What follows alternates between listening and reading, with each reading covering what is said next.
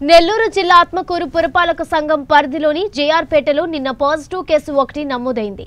చెన్నై నుంచి 3 రోజుల క్రితం ఒక మహిళ ఇక్కడికి రావడం జరిగింది. వారికి గవర్నమెంట్ హాస్పిటల్లో కరోనా పరీక్ష నిర్వహించగా పాజిటివ్ అని వచ్చింది. ఈ కంటైన్మెంట్ పరిధిలోని ప్రజలు, వ్యాపారస్తులు అందరూ షాపులు తీయకూడదు.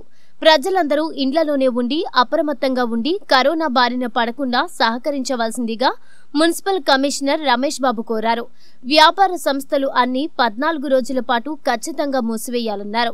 కూరగాయలు, పాలు, నిత్యావసర వస్తువులు అవసరమైనచో మున్సిపల్ కాల్ సెంటర్ నంబర్కు కాల్ చేస్తే మున్సిపాలిటీ వారి తమ ఇంటి దగ్గరకు సరుకులను షేర్ చేయడానికి చర్యలు తీసుకుంటామని, కనుక ప్రజలందరూ సహకరించి కరోనా రాకుండా చూడాలని మున్సిపల్ కమిషనర్ రమేష్ బాబు తెలిపారు.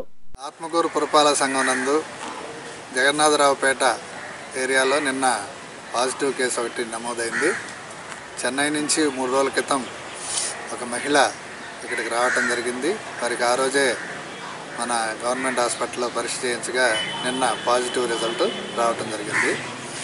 అందుకని జగన్నాథరావుపేట ఏరియా నుంచి రేడియస్లుగా ఒక 400 మీటర్ల రేడియస్లో కంటైన్మెంట్ జోన్ ఏర్పాటు చేయడం జరిగింది. ఈ కంటైన్మెంట్ జోన్ లోపల ఉన్న ప్రజలు కానీ, వ్యాపార సంస్థలు కానీ ఏవి కూడా తీయకూడదు. ప్రజలందరూ కూడా ఇళ్లలోనే ఉండి అప్రమత్తంగా ఉండి కరోనా బారిన పడకుండా ఉండేదానికి సహకరించవలసిందిగా కోరుతున్నాం. అలాగే వ్యాపార సంస్థలన్నీ కూడా కంటైన్మెంట్ జోన్లో ఉన్న వ్యాపార సంస్థలన్నీ కూడా 14 రోజుల పాటు ఖచ్చితంగా మూసివేయాలి.